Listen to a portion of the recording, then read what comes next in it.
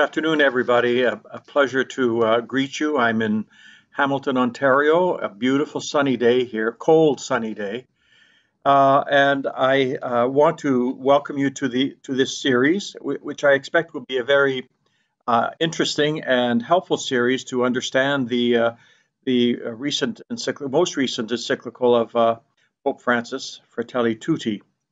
And I want to congratulate and thank Mark Shea and Michelle Dabrowski for organizing and coordinating this gathering. And really I'm grateful to the executive and the permanent council of the Canadian Conference of Catholic Bishops for approving it so quickly and so soon, so that we can understand this beautiful encyclical. So a little prayer at the beginning, in the name of the Father, and of the Son, and of the Holy Spirit. Lord God, on our earthly pilgrimage in the footsteps of Jesus, your Son, you graciously call us to work together for the well-being of your Church and the salvation of the world. Send forth your Holy Spirit upon us who gather in your name, that we may share our insights with honesty, openness, and mutual respect. Enlighten our minds and guide our reflections, decisions, and actions, so that we may carry out your will in all things and grow together in faithfulness to the gospel, guided always by your great commandment to love. Through Christ our Lord. Amen. Thank you very much, Bishop Crosby. So let us begin. Our first speaker, Monsignor Murray Crutch, is a native of Kitchener, Ontario, and was ordained a priest in 1978 following studies at St. Peter's Seminary in London. In addition to serving in several parishes in the Diocese of Hamilton, he served for 4 years as a director of the National Office for Liturgy from 1986 to 1990. From 1981 until 2013, he served as director of liturgy for Hamilton Diocese. Monsignor Crutch holds a master's degree in liturgical studies from the University of Notre Dame, Indiana, and has completed studies in ecclesiology and canon law. Over the years, he has served on several consultative bodies of the CCCB and the ACBO. Currently, he serves as Vicar General and the Chancellor in the Diocese of Hamilton. Please welcome Monsignor Murray Crutch. Good afternoon, everyone. It's a pleasure to be with you.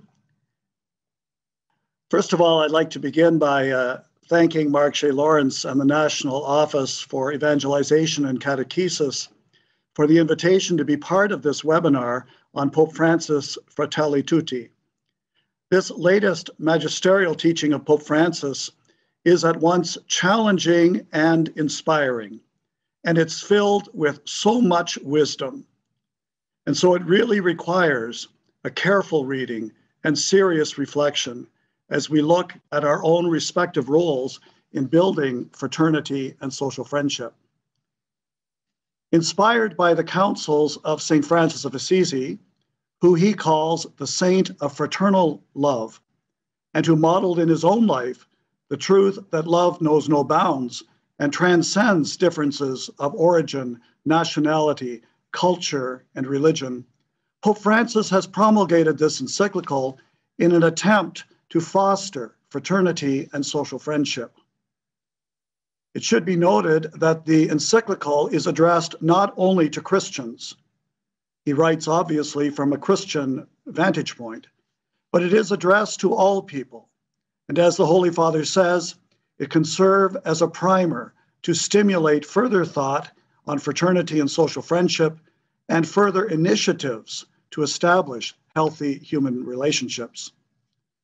In my remarks today, I've been asked to provide an overview of Chapter 1, the introductory chapter to the encyclical, and then to propose some ways that we as catechists can apply the insights of our Holy Father to our ministry and thereby bring hope to those with whom we minister.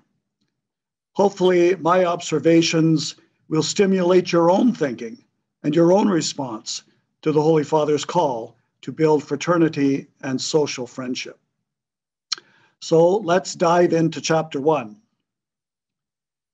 In calling the Second Vatican Council, which took place between 1962 and 65, his predecessor, Pope St. John the 23rd, urged the Church to read the signs of the times, to be attentive to the events and the currents of thought in the world around us, and to learn from them how we can bear witness to our faith in the present circumstances in which we live.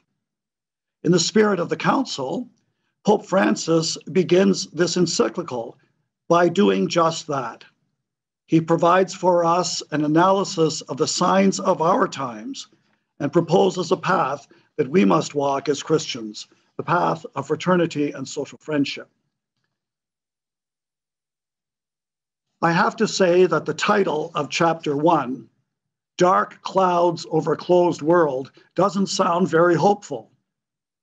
Nevertheless, Pope Francis' reflections on the 7 dark clouds that he identifies and the response that he proposes to each gives us some reason for hope. That through our ministry, we can lift these dark clouds and bring hope to those with whom we minister. And so in the first chapter, next slide. In this first section of chapter 1, the Holy Father, considering Europe and Latin America in particular, draws our attention to a dream for a united Europe, which emerged following wars and disasters of recent memory. The dream of a concerted effort to work together to bridge divisions and foster peace and fellowship among peoples of this continent. He also draws our attention to a similar dream for integration in Latin America, a dream of nations on that continent working together. These dreams are built on goodwill, on love, justice, and solidarity. However, with the passage of time and succeeding generations, it has become clear that not everyone continues to be inspired by this dream or by the same dream. It is also obvious that not everyone is committed to realizing such a dream. It's a huge dream, and such a dream cannot be realized in a matter of days or a few short years or with the efforts of only a few. It's a dream that requires the constant engagement of all parties and each succeeding generation. Regrettably, as the Holy Father points out, the dream has been eclipsed by complacency and selfishness, fueled by various forms of nationalism and ideologies. Pope Francis notes that we are increasingly a global community. Certainly it is true that with developments in social media, we are more aware than ever of our brothers and sisters around the world. However, globalization has been used by the economic and financial sectors to create a single cultural model, which promotes individual interests and weakens the communitarian dimension of life. You'll say more about that later. I think that one of the most troubling signs of the times that the Holy Father notes in this section of the encyclical is the end of historical consciousness, which particularly affects young people. The focus on the present moment, in isolation from the spiritual and human resources and the life lessons learned by past generations, the Holy Father notes, leads to reckless consumption and expressions of empty individualism and subjects people to new forms of colonialism. The lack of historical consciousness, he says, also empties words like democracy, freedom, justice, or unity of their meaning. And so as I reflect on this first cloud, it seems to me there are some significant challenges for all of us who are engaged in the work of evangelization and catechesis. But these challenges are also opportunities which will give hope to those with whom we minister. The humanitarian dreams, which Pope Francis says have been shattered, are not unrelated to God's dream for humanity, articulated so often in sacred scripture, and the mission of Christ and his church. In fact, They are closely related. We were reminded in the opening words of the dogmatic constitution on the Church from the Second Vatican Council, in Christ, the Church is, and I'm quoting, a sacrament or sign and instrument of a very close union with God and the unity of the whole human race. So our present circumstances invite us first to proclaim afresh God's dream for humanity, the dream of life in God's kingdom, announced by Christ, and to invite people to embrace it, to be part of making this dream come true in our own time. In these Lenten days, we are perhaps more conscious than ever of the gospel call to repentance and conversion, and the kind of commitment that's required in this effort.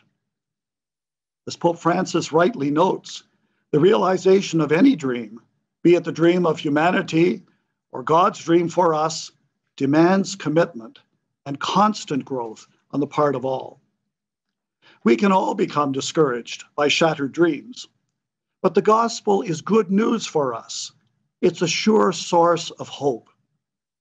I'm reminded of the beautiful passage from the Book of Lamentations, which often is proclaimed at funerals.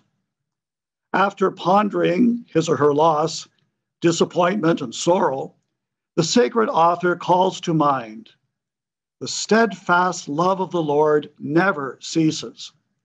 His mercies never come to an end. They are new every morning. Great is his faithfulness. Our present circumstances invite us to remember and to proclaim unceasingly that God walks with us. No need to be afraid or discouraged, as the Christmas and Easter Gospels powerfully assure us. The great task, and I would say the privilege, of the evangelizer and catechist is to help people connect the dots, to see the hand of God, God's daily mercies in their own lives and in the lives of others.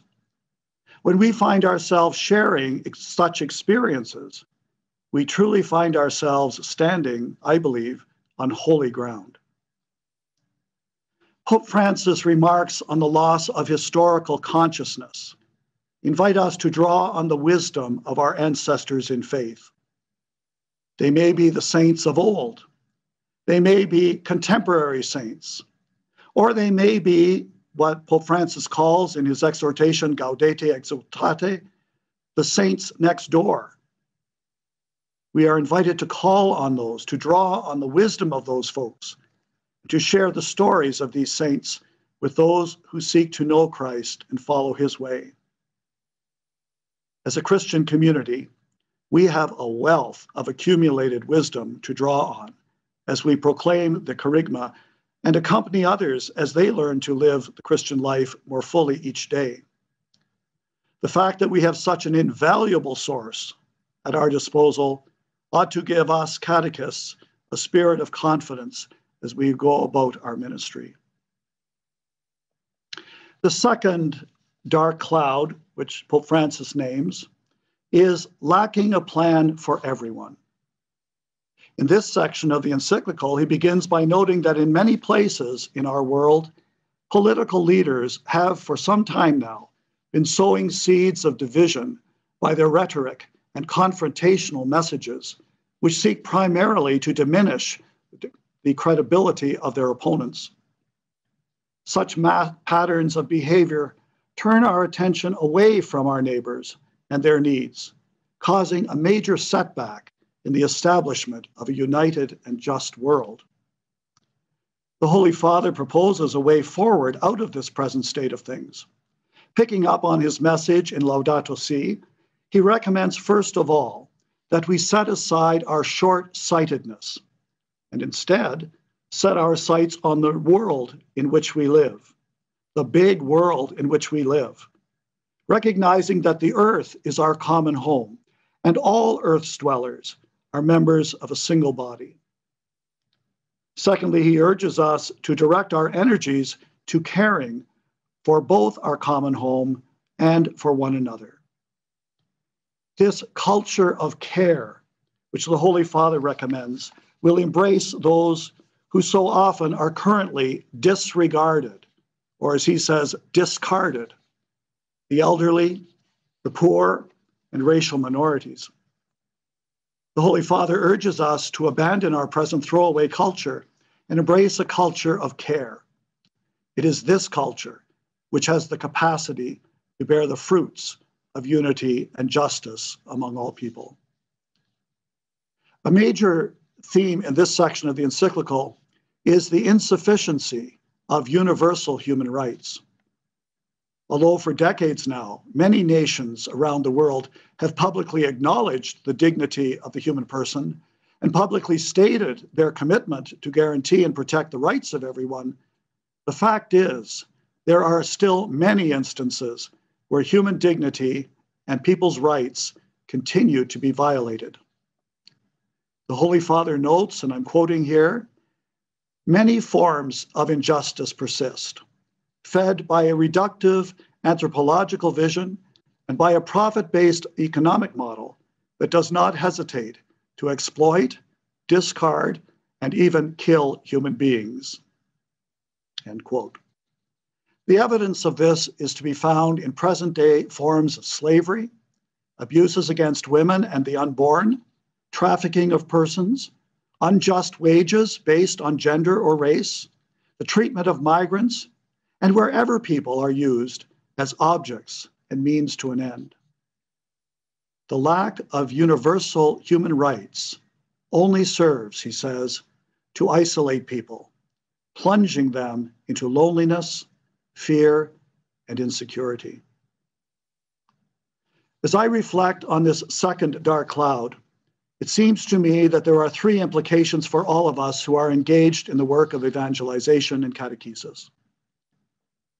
In contrast to the kind of language that makes up so much of present-day political discourse, language which is confrontational and disrespectful of others' points of view, the language of our faith proclamation catechesis must be dialogical. That is, composed of both respectful listening and what I would call an invitational proclamation. Evangelization and catechesis, so closely related, cannot simply be a matter of indoctrination or proselytizing, but a matter of honest and respectful dialogue. Given the Holy Father's call to replace the throwaway culture with a culture of care, it seems to me that an emphasis in our catechesis must clearly be on our care for the environment and our care for one another, especially the most vulnerable. Our care for our planet and for our neighbor must be seen as the defining characteristic consequences of our encounter with Jesus Christ. Without displacing the story of our salvation in Christ, or God's revelation in sacred scripture, or the church's tradition, or the sacramental and prayer life of the church, the social teachings of the church must become even more prominent as an element of our catechetical ministry. It perhaps seems obvious, but I think that a third takeaway from this section of the encyclical is that our work of evangelization, catechesis, must be welcoming and respectful of all who come to us, desiring to encounter Christ and to grow in their relationship with him. And we must look for meaningful ways to accompany them. Any of us who have been involved with the adult rites of Christian initiation know very well that one form of instruction does not fit all. I suspect it's true in the catechesis of children too. People come from different backgrounds and different experiences of life with different questions. We are also aware of different learning styles, for this can be a challenge, but I would also say it speaks of our vocation to welcome others as they uniquely are. As a priest mentor of mine once told me long ago, welcome everyone, accept them where they are, and look for a way to help them take one step forward. Not a bad plan of action for an evangelizer or a catechist. The third dark cloud, which Pope Francis names, is globalization and progress without a shared roadmap. Drawing on his dialogue with the Grand Imam Ahmad al-Tayeb, the Holy Father acknowledges that there have been many advances in technology, medicine, manufacturing, and welfare. And we are all very aware of these. However, the fruits of these advances, the resources produced, are not shared fairly throughout the world. We have become globalized in the sense that we have a knowledge of what is happening in every part of the world.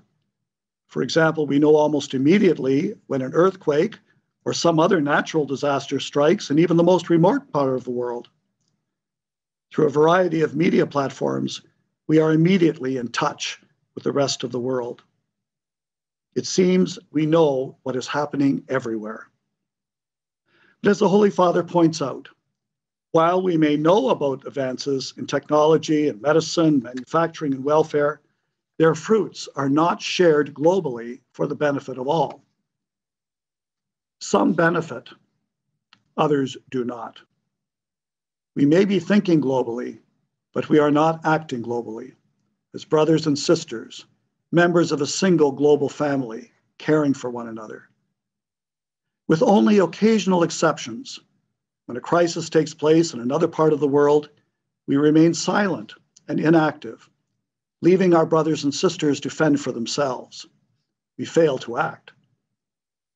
Pope Francis calls this globalized indifference, which results in a gap between concern for one's personal well-being and the prosperity of the larger human family. This globalized indifference, he says, results in global isolation instead of global closeness. In light of this situation of global indifference, Pope Francis proposes that we can bring new hope to our world by developing a culture of encounter. This culture of encounter goes hand in hand with the culture of caring. And both of these cultures demand that we have a common purpose, which is the advancement of the common good, a collective response rather than an individual one, and a sustained response, not a sporadic or isolated response, by all who call this planet home. It seems to me that our Ministry of Evangelization Catechesis provides us with a wonderful opportunity to take some first steps to foster the culture of encounter and give hope to our brothers and sisters. Essentially, the goal of evangelization and catechesis is not the acquisition of a body of knowledge, but rather a personal encounter and an ongoing relationship with Jesus Christ and his church, and wholehearted engagement in the church's mission. Throughout the process of Christian initiation, we have wonderful opportunities to model and to guide those with whom we minister, that they may have actual encounters with brothers and sisters in need, both locally and even internationally. For example, by actually participating in the corporal works of mercy collaboratively with other members of the community, hopefully leading to some form of ongoing ministry, we draw close. We encounter our neighbors as brothers and sisters with whom we share a common home. The fourth dark cloud, which the Holy Father names, is the one that has touched each of our lives most recently in a very personal and immediate way. He speaks of the present pandemic, which has held the world in its vice-like grip. This present pandemic, he says, has revived the sense that we are a global community, that we are all in the same boat, where one person's problems are the problems of all. He repeats his assessment of the impact of the present pandemic, which he first articulated in his remarks during the extraordinary moment of prayer in the Vatican on March 27th of last year. And I quote, "The storm has exposed our vulnerability and uncovered those false and superfluous certainties around which we constructed our daily lives, our projects, our habits, and priorities. Amid this storm, he says, the facade of those stereotypes with which we camouflaged our egos, always worrying about appearances, has fallen away, revealing once more the ineluctable and blessed awareness that we are part of one another, that we are brothers and sisters of one another. The pandemic, he says, has caused us to wake up to reality, to rethink our lifestyles and our relationships, the organization of our societies, and above all, the meaning of our existence. The Holy Father's concern is that when we get to the other side of this pandemic and return to normal, whatever that is, we might actually do just that, go back to the way we were, without holding on to the lessons we have learned, the ways we have come together for one another during this past year. He is fearful that we will plunge ourselves even more deeply into feverish consumerism and new forms of egoistic self-preservation.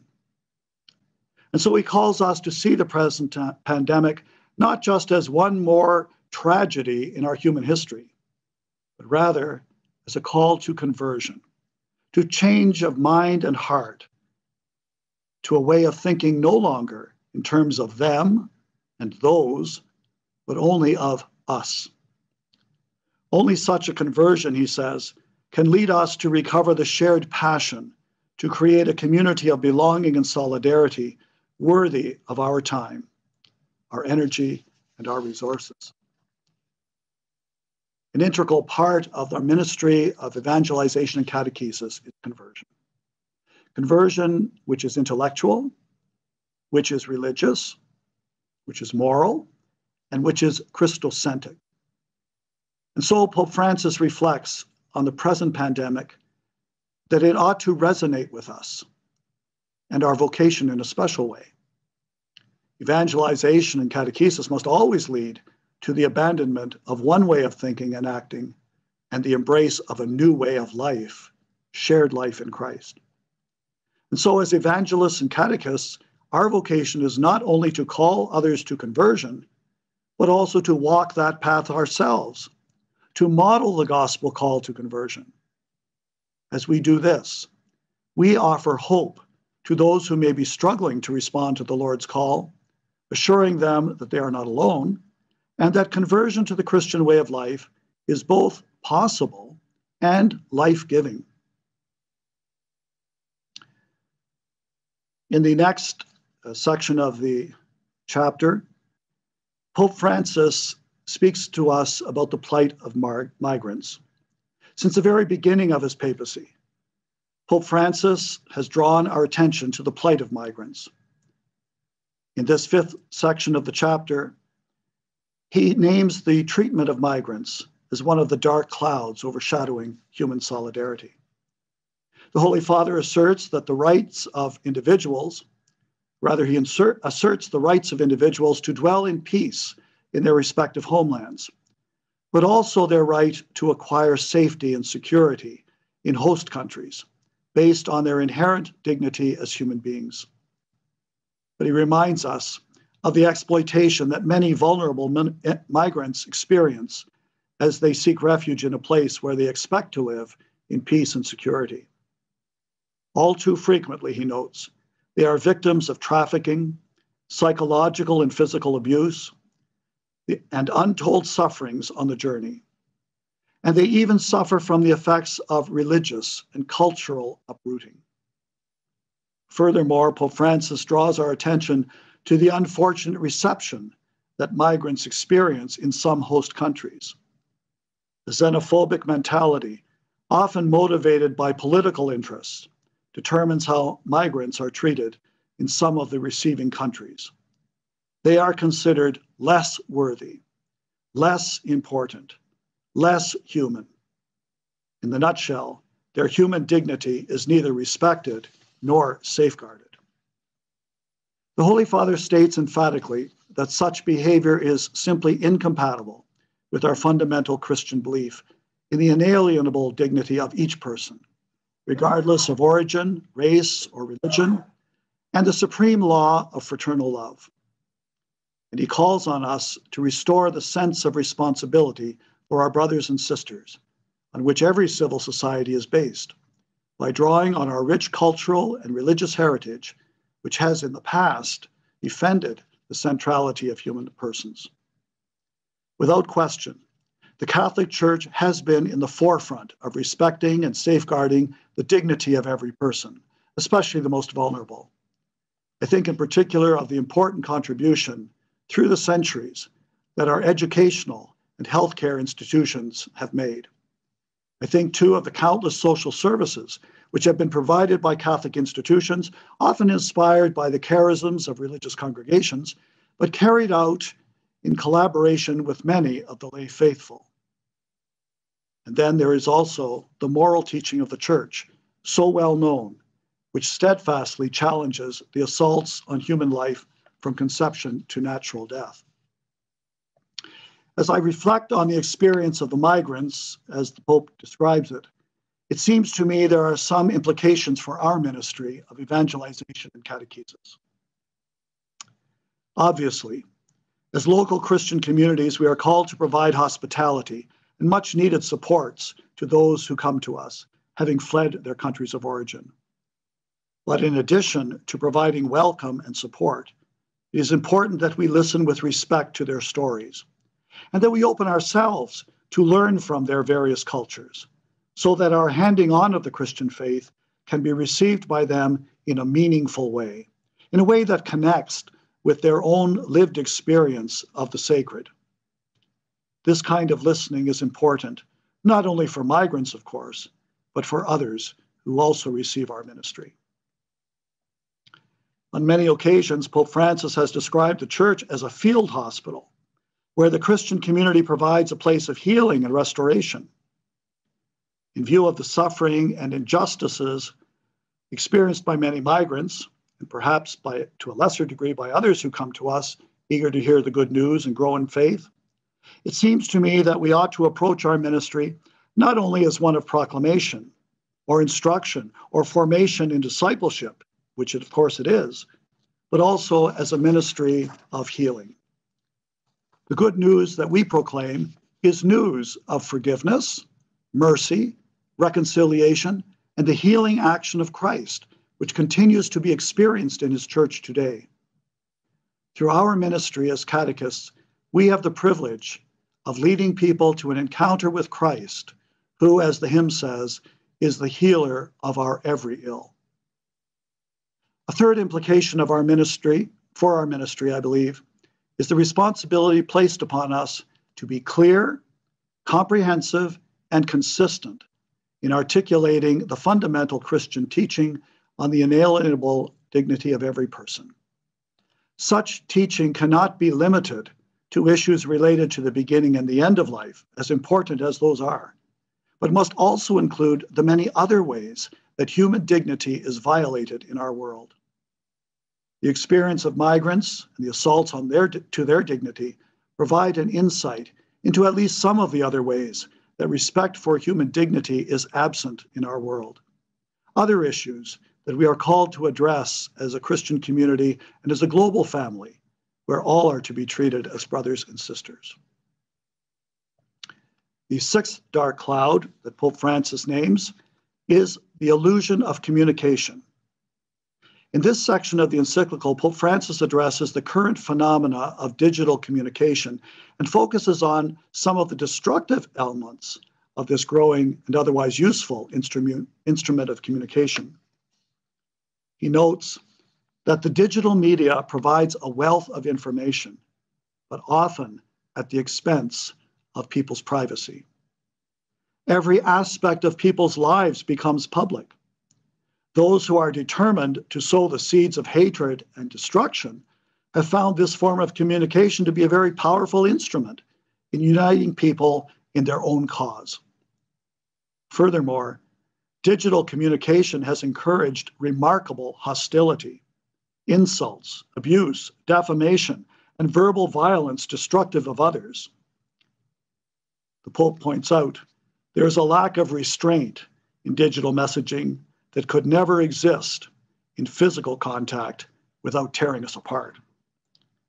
The lack of immediate personal engagement in real time has led to what Pope Francis calls shameless aggression. Since people are increasingly not communicating in person, he says, and I'm quoting, they cannot take note of the physical gestures, facial expressions, moments of silence, body language, and even the smells, the trembling hands, the blushes and perspiration that speak to us and are part of human communication. The Holy Father points out that the negative effects of digital forms of communication have also had an impact on people of faith, on you and I. Even in the Catholic media, he says, limits can be overstepped, defamation and slander can become commonplace, and all ethical standards and respect for the good name of others can be abandoned. One of the consequences of these forms of communication is that each person can immediately choose what messages they like, what messages they dislike, what they find attractive, what they find distasteful. Those they find attractive, they continue to keep in touch with. Those distasteful, deleted. Anything unpleasant or disagreeable is simply deleted in today's virtual networks, therefore isolating people from the real world in which we are living. The Holy Father urges us to counteract the negative effects of digital forms of communication by instead actively engaging in personal encounters, by listening to one another, and thereby finding true wisdom. I believe that Pope Francis is right on the mark in his assessment of the negative aspects of our new and ever-developing forms of communication. Many contemporary commentators have also noted the isolation and the lack of genuinely human encounters which have resulted with the compulsive use of social media devices and platforms. And as Pope Francis points out, this undermines our awareness of ourselves as brothers and sisters and impedes our commitment to build up the global family. In terms of our ministry, as evangelists, it is clear to me that our principal task is to proclaim the gospel in personal encounters, marked by respectful dialogue. Our task is to personally accompany those individuals who have a desire for God, that desire might be awakened. Those who are longing to encounter Christ in their lives, those who wish to participate more intentionally in his mission. Pope Francis' assessment of the impact of digital communication in our world offers us a valuable caution, I believe. We cannot rely on digital media to do the work of evangelization or catechesis, and certainly not at the expense of personal encounters and accompaniment. As many of you are aware, probably better than I, in recent years, there has been a seeming avalanche of podcasts, YouTube videos, and other digital resources produced as tools for promoting evangelization and rendering catechesis effective. No doubt, many are helpful. However, they're not all equal in quality, and some are motivated by ideological agendas. And they can never, of course, replace our personal proclamation and witness.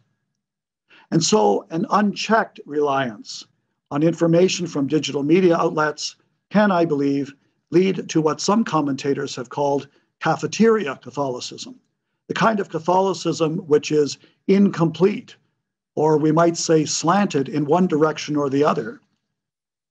And that's the kind of Catholicism that separates rather than unites us as brothers and sisters within the church and in the global community.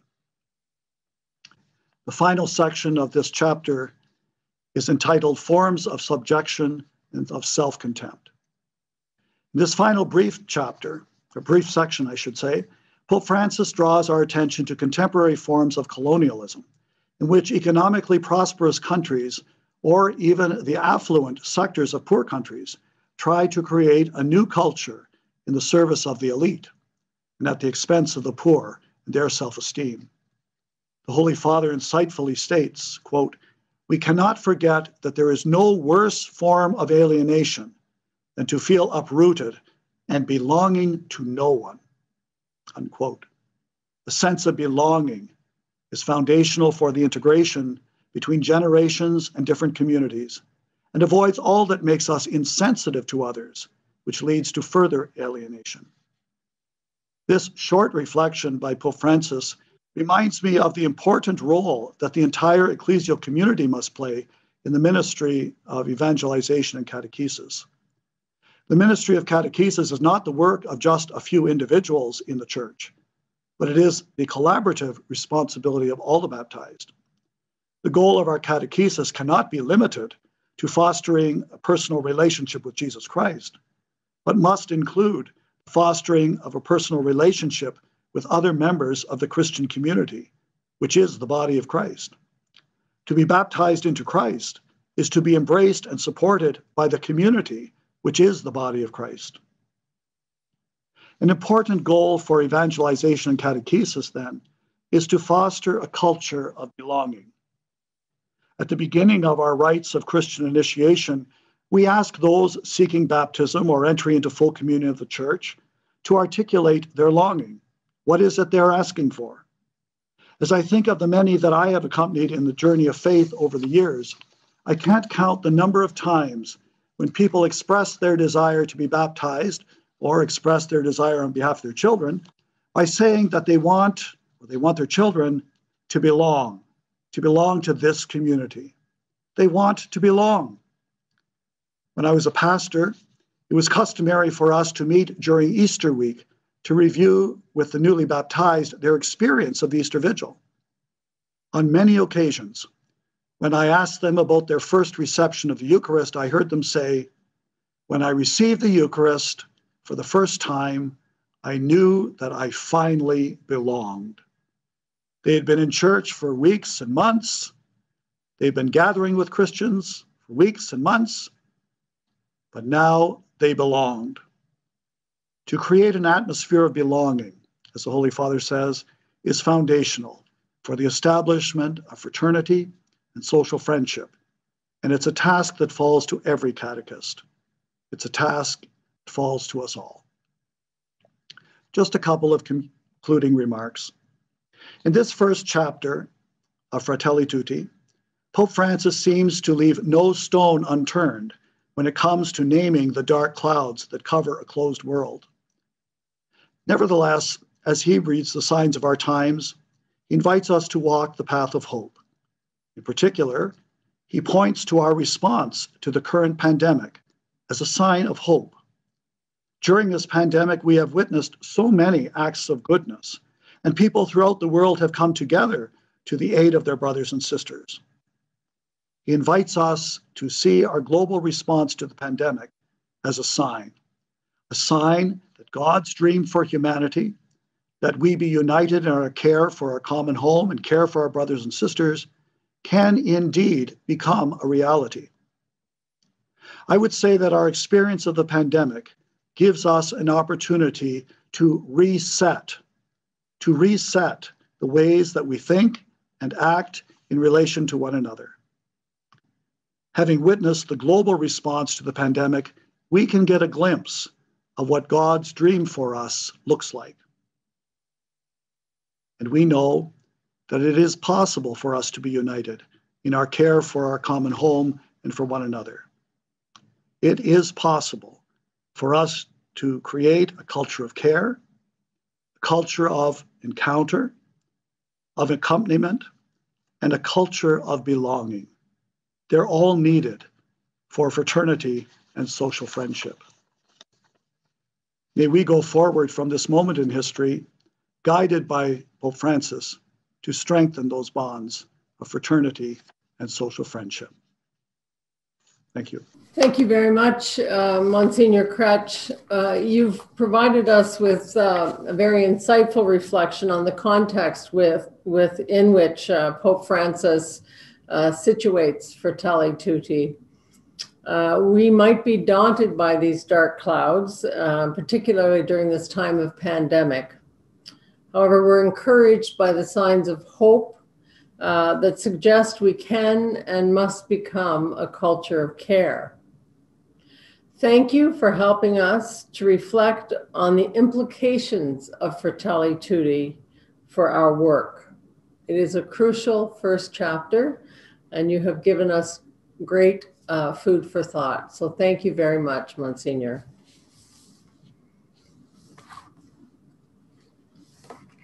So at this time, I'm going to move to our responder, who is Michelle Dabrowski. So our next speaker, Michelle was born and raised in Stratford, Ontario. Michelle is a PhD candidate at the Dominican University College, whose thesis is researching in the field of moral theology with a focus on bioethics and palliative care. She completed her undergraduate and master's programs in theology at the same university. Michelle has been involved in parish ministries such as building marriage preparation courses, and she has served on parish pastoral councils. At the diocesan level, she served on the vocations committee for the French sector and spoke to the high school students on finding faith and meaning in their lives. In September of 2020 of this year, last year, she joined the Office for Evangelization and Catechesis at the CCCB as Research and Resource Development Assistant. In February 2021, she was appointed Director of the Office for Family and Life, a new office here at the CCCB. Michelle and her husband Antoine are the loving parents of a delightful baby boy, Florian, who just turned 1 year old.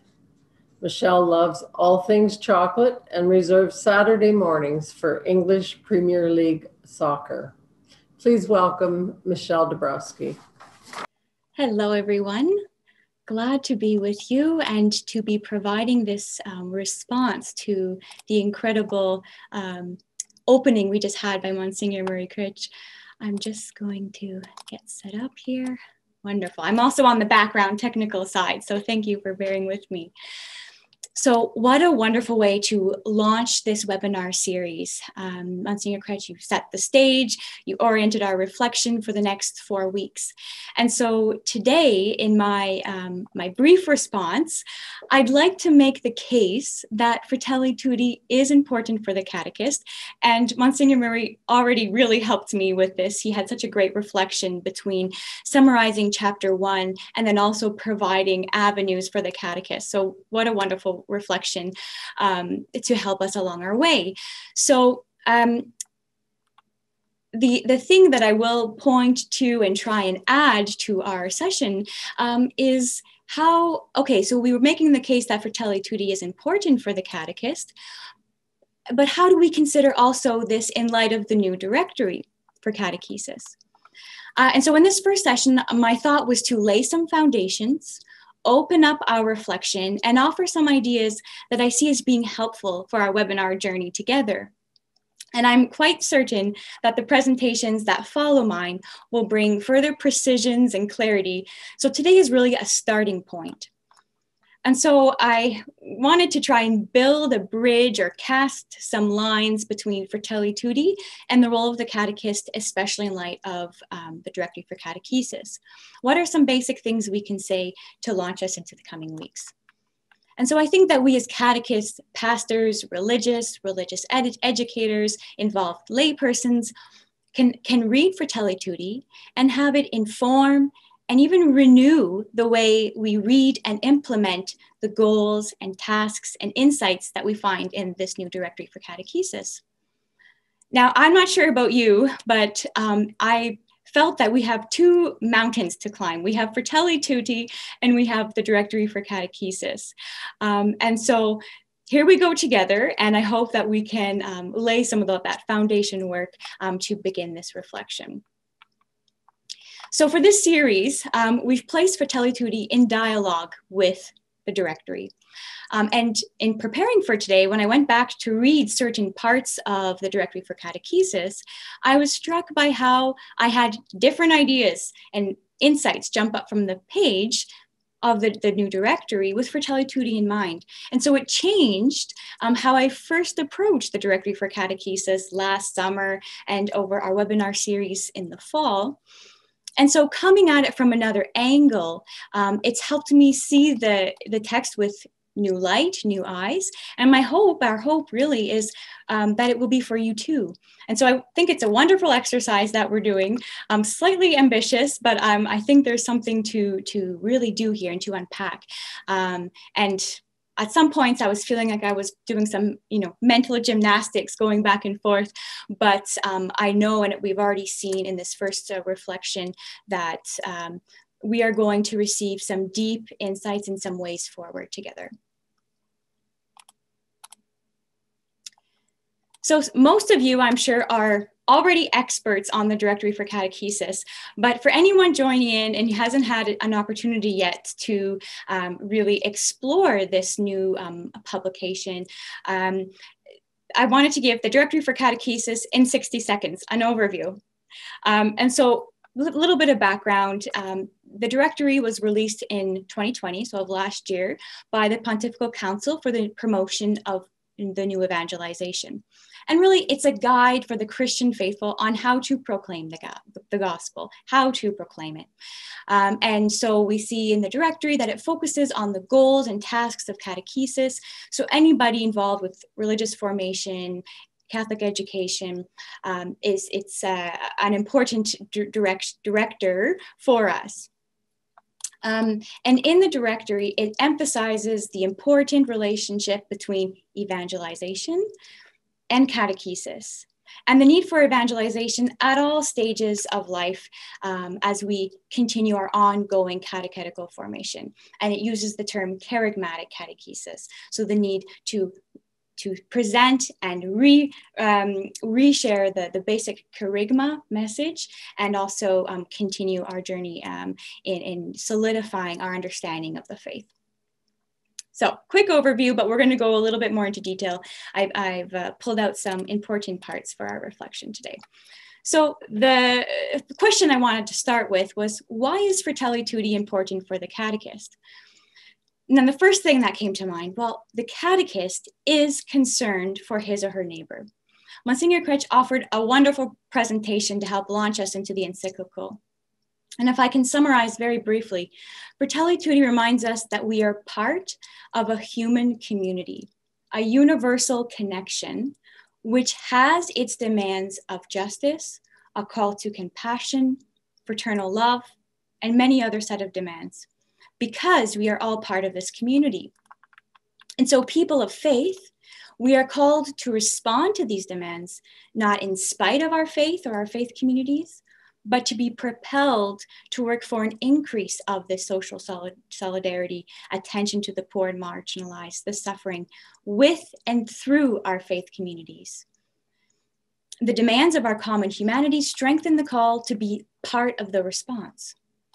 So the first idea is that Fratelli Tutti calls us not to run away or take another road or turn a blind eye to our social connections and relations. Fratelli Tutti says we are all part of the human community, which has its demands in terms of injustices, implications of political powers, digital communication, and globalization of cultures that's surrounding us. And so as individuals and communities of faith, we are called to actively respond to these demands because of our faith and not in spite of our faith. We simply cannot exclude these aspects of our existence of life in Christ. Social concern is central. So as catechists, we try to communicate the faith, share the charisma, and assist in this maturation of the relationship with Christ. Yet we also need to communicate the importance of social concern, or what is traditionally known as the social teachings of the church. This is also a central concern for catechesis. And today we will think about some ways of how we can concretely do and think about this concern. And so the directory does speak about having eyes for injustices, where compassion is needed in our local settings and in the world. The directory speaks of these concrete areas as essential concerns. The directory speaks of these concrete areas, like I said, of essential concerns. And so as catechists, we refine our communication of the gospel and pay particular attention to culture in a language that responds well and that doesn't compromise the content of faith. And so concern for our neighbor is a key part of the basic gospel message. This call must be realized concretely, and the credibility of the gospel message relies on it. And so I raised a few basic points, and there are many others, but as a starting point today, I wanted to look at these areas. So I'll pick out some key points from the Directory of Catechesis that we see raising here. So the catechist, as we just spoke a little bit about, is concerned for his or her neighbor. The catechist is hopeful. The catechist discerns the signs of the times. The catechist is called to holiness. The catechist is called to do all of the above in community.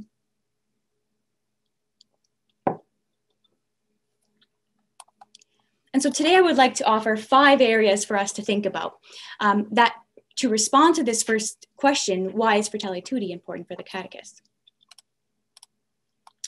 And when we were looking at Fratelli Tutti, we thought, okay, does this document explicitly share any information directly to the catechist? And catechesis comes up one time in Fratelli Tutti in paragraph 86 there. And it arrives right at the end of chapter 2. So I'm foreshadowing a little bit into next week. But what we're being asked to do as catechists is to speak clearly about the social meaning of existence, the fraternal dimension of spirituality, the inalienable dignity of each person, and the reasons for loving and accepting all of our brothers and sisters. So as we walk through this series, I think we will all come to know more intricately what this means for us as catechists, but I just wanted to draw our attention that this document is, Fratelli Tutti is speaking to us as catechists. So firstly, I just wanted to, again, go through what I wanted to raise today. So hope. The title of this session was The Catechist Brings Hope. And Fratelli Tutti is a hopeful document. It leaves us with the sense that we can work towards hope, even when we face immeasurable challenges. So I wanted to speak a little bit about hope. And secondly, the call to discern the signs of the times. What does the directory say about discerning the signs of the times, as I think Pope Francis is doing in Fratelli Tutti? And thirdly, holiness. How do we make credible our message, looking at really the identity of the catechist that the directory also really pays attention to. And then finally, a short note on the essential role of being a community of missionary disciples. So our starting point, what can we say? So this was another area that came into mind. The catechist is hopeful. We are hopeful, a hopeful people. Hope is a natural virtue. We see this in the little quote here from Fratelli Tutti, that hope speaks to something deeply rooted in every human heart. And it opens us up to grand ideals that make life more beautiful and worthwhile. So hope is on every human heart, and it helps unite us, helps us strive for beautiful things together. But hope is also a theological virtue. And hope in this sense is sustained through the Holy Spirit and the grace of God. So as catechists, we are bearers of this hope. And I think we have a responsibility to walk in the world with it. Walking with hope is a first way to engage in social friendship while also giving witness to our faith. And I find interesting too, and this is perhaps my own reflection, but I think hope allows us to build things, construct things, work towards the good. If hope is not there, then we fall into the area of meaninglessness. So hope leads us to the beautiful and towards truth. Hope is a powerful virtue, and I think it's important to keep that central in our reflection. And so the second area that I wanted to raise in response was the catechist discerns the signs of the times. And so Pope Francis, from a universal viewpoint, shows us how to do this discernment. And he does it from a universal point of view. And he really, I think he does exemplify how to listen, how to see, how to take a pause and hear the echoes, sometimes the explosions or gentle hums. In the Directory for Catechesis, reading the signs of the times is very important for the transmission of faith. we're asked to find ways to enculturate the faith. Reading the Signs of the Times is very important for doing that process of enculturation. And so we listen and learn from the universal insights provided from our church, and we seek to enculturate or bring down the faith into our local context, have eyes that see, ears that listen, and then we enter into the process of accompaniment and bringing the call, especially the social action call, into concrete actions. Now, I find it interesting when I was thinking about the Signs of the Times and where in the directory. Well, in fact, the preface, the very reason for why we have a new directory for catechesis is exactly because after the first one, so of course the directory for catechesis in 2020 is the third, and it's about every 20 years since Vatican II, we have a new directory. And the reason we have a new one is because of a changed cultural, social, global context. And it points to, the Directory for Catechesis and the preface points to two phenomena. The first being digital culture, which brings along with it the second, globalization of culture. And of course, these two are interconnected, and they shape, and they've really brought radical change and to the lives, my life, your life, and then the lives really of the whole planet.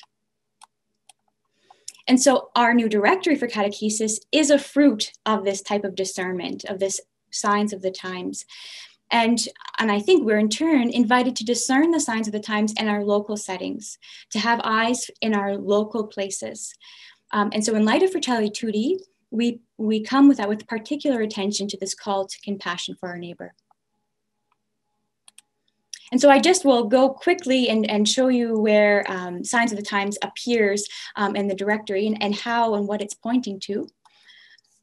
So in the introduction, we hear that when we do discern our times, listen to people, we open up for possibilities of encounter and for proclamation of the newness of faith. So I find this beautiful, that the action of discernment, the deciphering the signs of the times and how we are going to transmit faith, the directory points out beautiful areas of how we are doing that and how we're called to do that as catechists. The centrality of the believer and his or her life experience. That's something that's a nourishment from doing this reading of the times. The considerable role in relationships and affections, interest in that which offers true meaning, and the rediscovery of that which is beautiful and lifts up the spirit. So there's, again, the process of how as catechists we're called to do this discerning of the times. In the second time we see Signs of the Times appearing in the new directory, it's in chapter 1, and we hear about how the church looks at history with God's eyes. This idea of historical consciousness that Fratelli Tutti speaks about and that Monsignor Murray Critch spoke about earlier, that idea of really looking at history through God's own eyes and trying to decipher the actions of the Holy Spirit. And we are called to look actively with watchful discernment so that we can really discern the presence and purpose of God.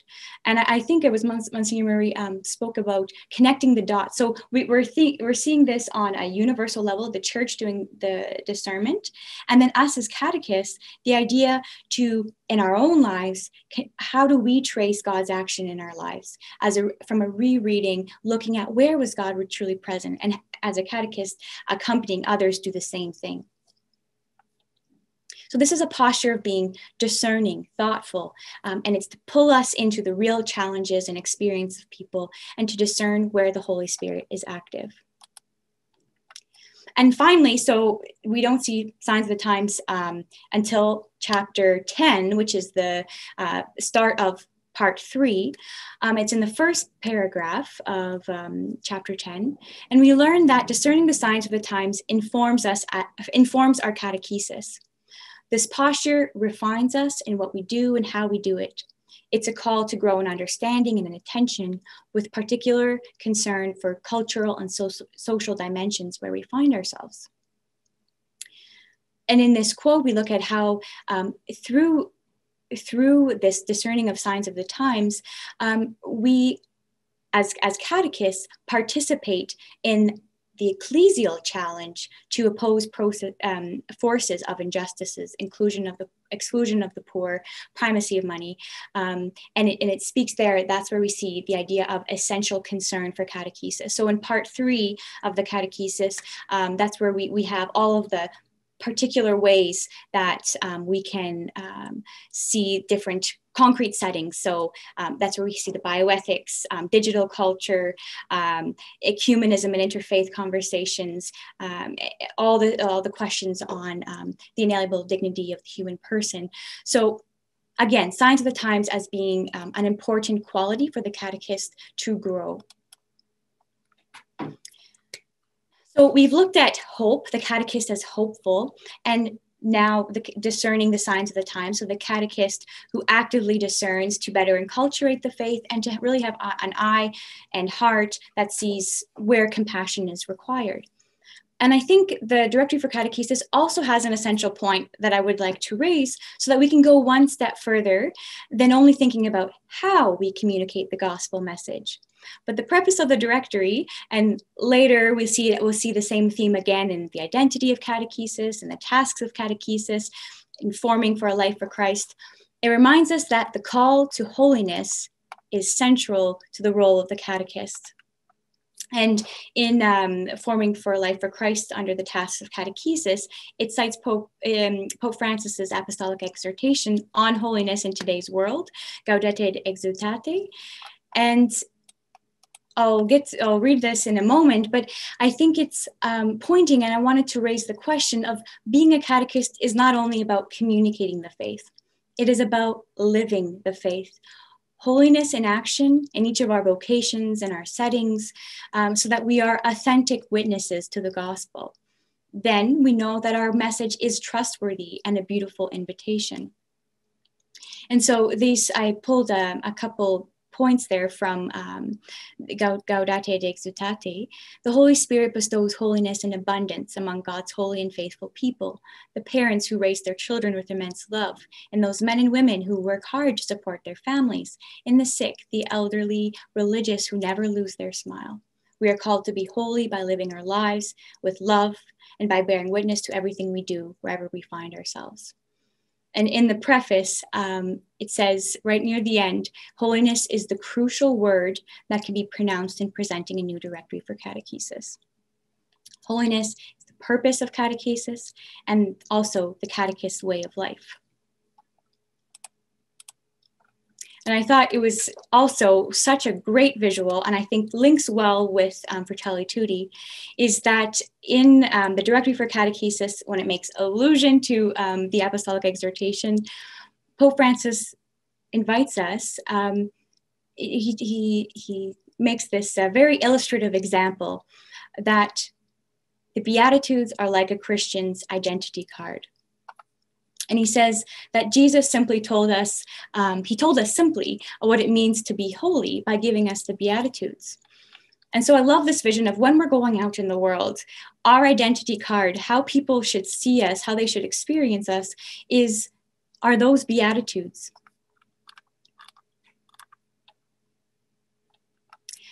And the Beatitudes, who the word happy or blessed becomes a synonym for holy, and it expresses the fact that those faithful to God and his word by their self-giving and we gain true happiness. There's something very powerful about holding the Beatitudes like our identity card. So I think I just pulled the Beatitudes there just to have us all on the same page.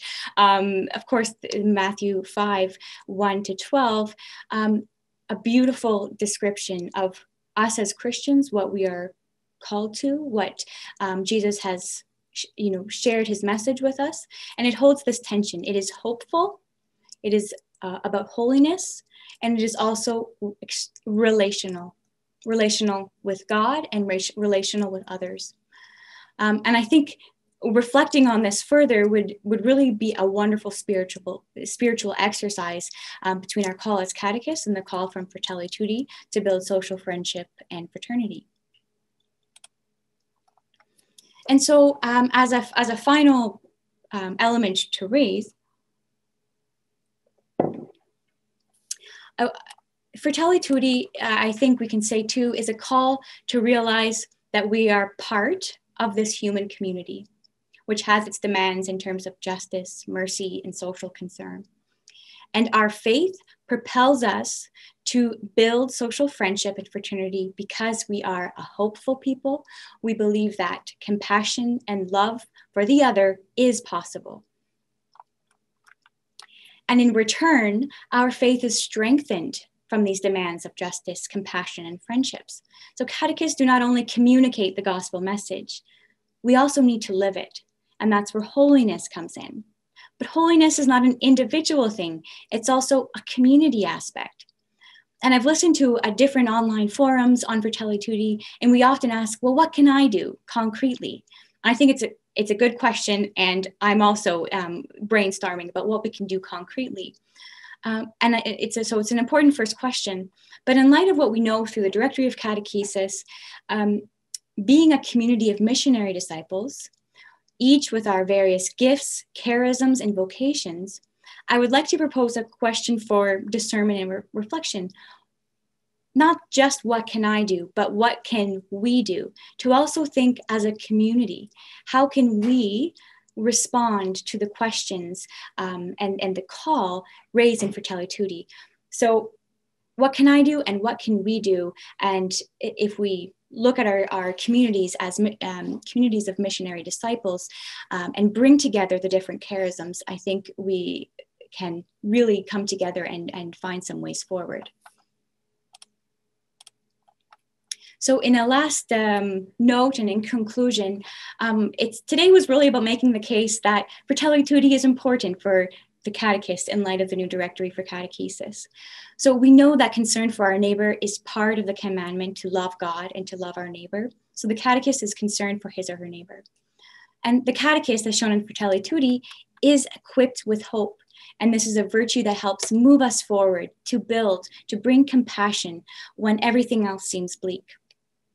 The catechist discerns our times, listens to the joys, the struggles, the dreams of the people we encounter today. And the catechist is called to be holy.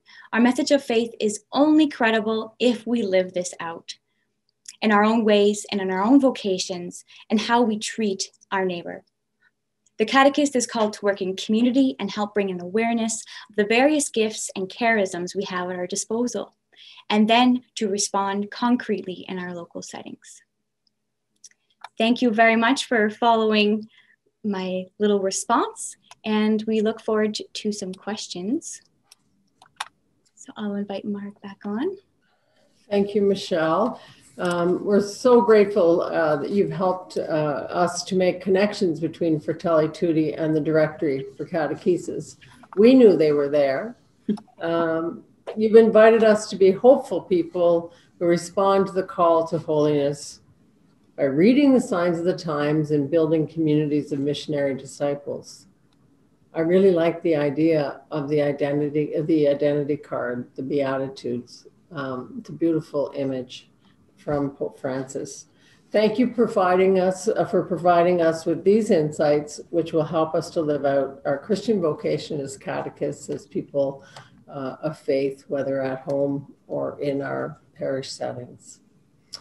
At this time, we're going to ask, we'll take a few minutes for some Q&A, and Dr. Ann Walsh is going to have a look to see if there's any questions coming in there. And Monsignor Kretsch, if you're there, we'll have you respond as well.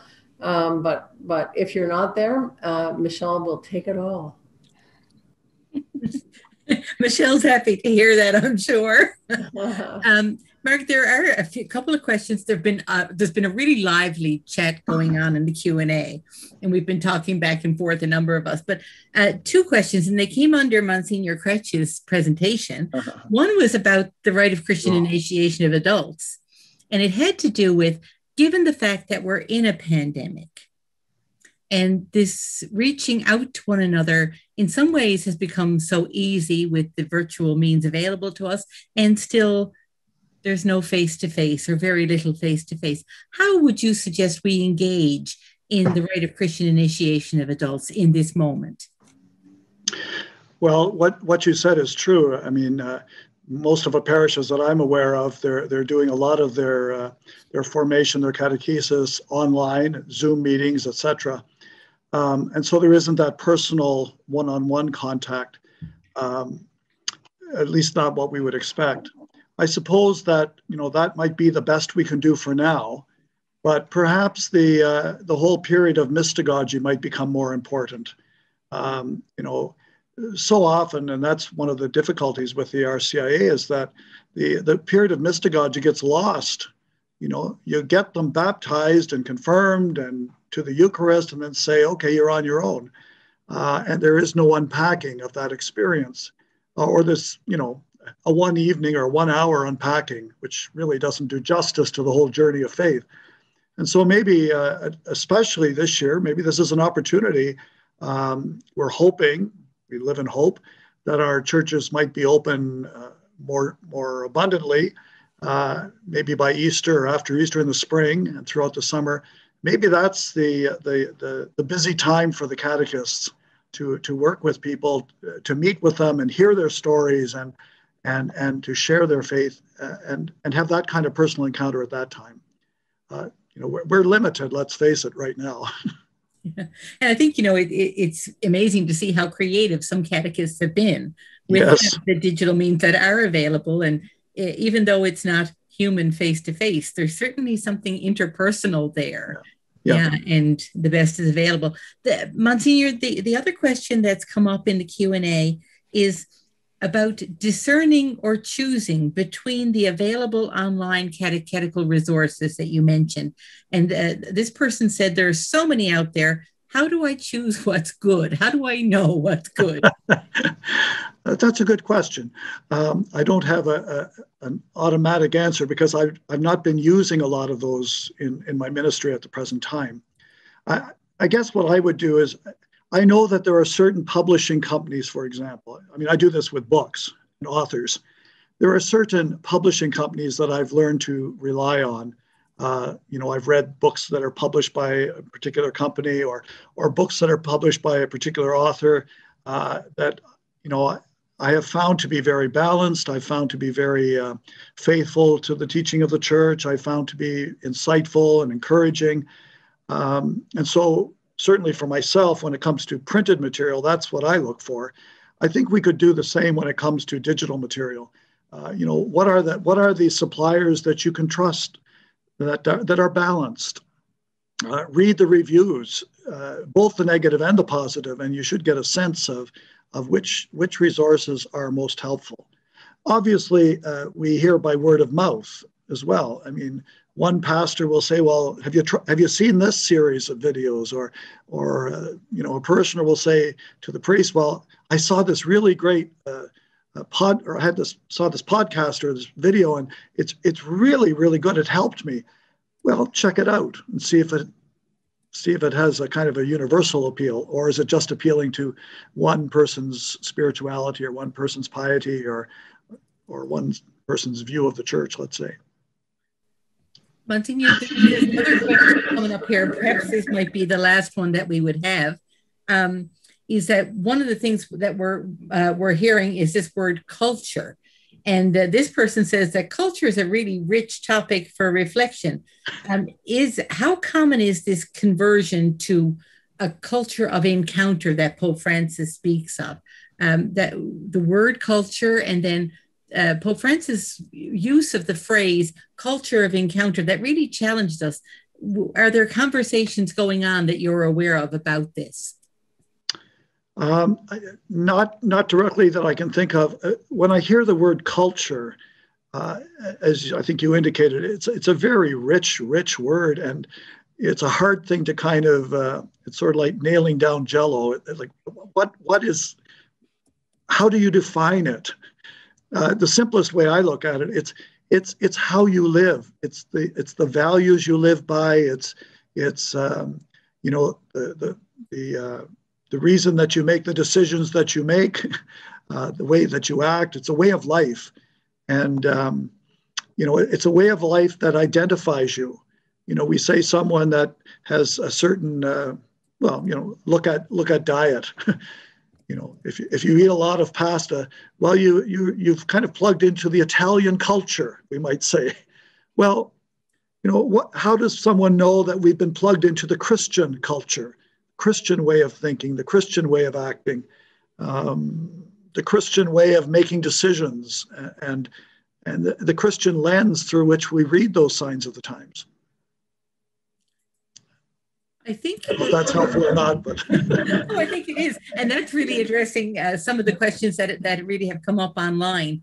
A lot of thank yous, and I just want to pass those on to you and to Michelle. Lots of notes of appreciation in the Q&A, and I'm going to turn you back to Marg with that. Thank you. Thank you.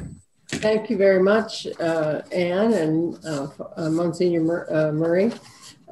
So here we are at the end of the first session, hard to believe, and we're looking forward to next session when we will have Elisa Lolino, who will lead us in a reflection on the Good Samaritan, the passage of the Good Samaritan, and help us to answer that question, who is my neighbor?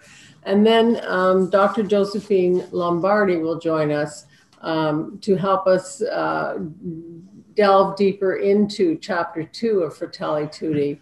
And hopefully we'll be making the connections. But I think it's going to be a very rich session next week, as today was. And I thank you all for joining us.